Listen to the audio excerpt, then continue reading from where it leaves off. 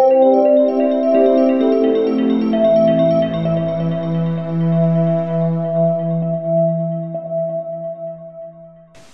and welcome to Tech Support. My name is Tran and today I'll be teaching you how to use the warp stabilizer effect on Adobe Premiere Pro. Using the warp stabilizer effect can be very helpful to decrease unwanted shake in videos. This is most commonly seen in handheld footage. First, open up Adobe Premiere Pro. The version that I am using is Adobe Premiere Pro CS6. Drag and drop all the videos that you would want to use for your project here in this panel. Next, drag and drop the video that you would want to work with into the timeline.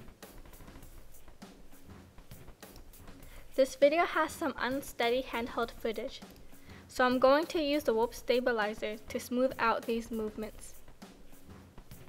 To look for the warp stabilizer effect, click on the Effects tab, Video Effects, Distort, and the warp stabilizer can be found right here. Another method to find this effect is by using the search bar.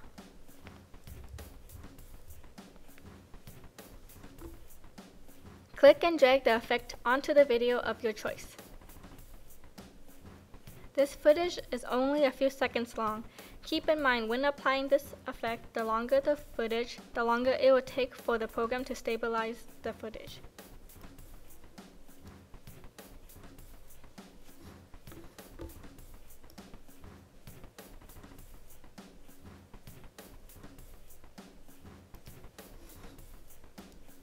The default setting of the results section is set to smooth motion, which keeps the original movement from the camera but smooths it.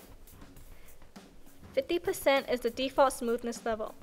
The larger the smoothness level, the more stable the footage will be. However, this does mean that the footage will be cropped more. A lower smoothness level will look more like the original footage.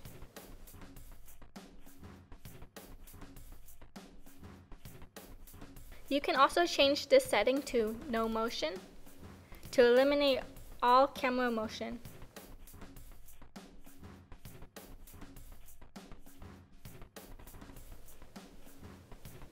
In the Methods section, there are 4 settings you can change.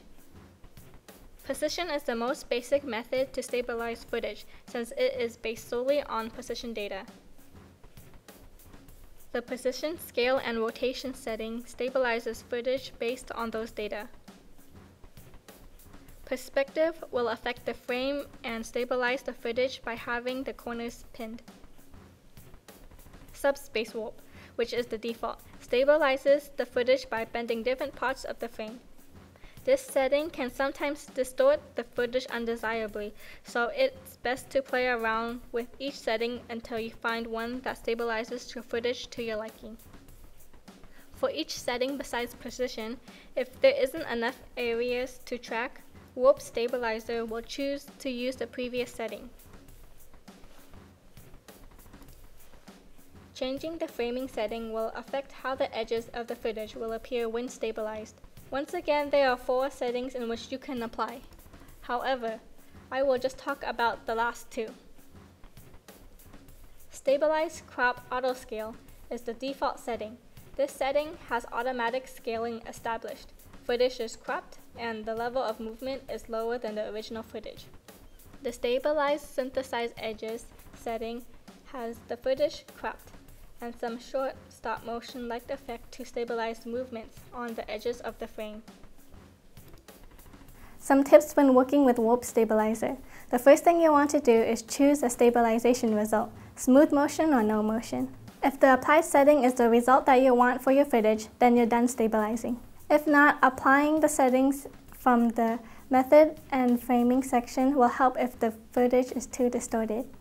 You can affect how much your video is cropped by changing the smoothness level.